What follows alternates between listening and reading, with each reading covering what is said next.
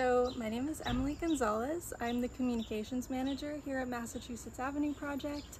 Urban Farm Day is essentially a big open house for all of our urban farms here in Buffalo. This year there are 18 urban farms participating, and the main takeaway that I hope people get is it's pretty exciting that we're all here in the same community with the same structure, yet these urban farms are all tackling these issues from very different ways. So it's cool to see the different approaches and have the opportunity to explore that on your own, and also take part in some guided opportunities.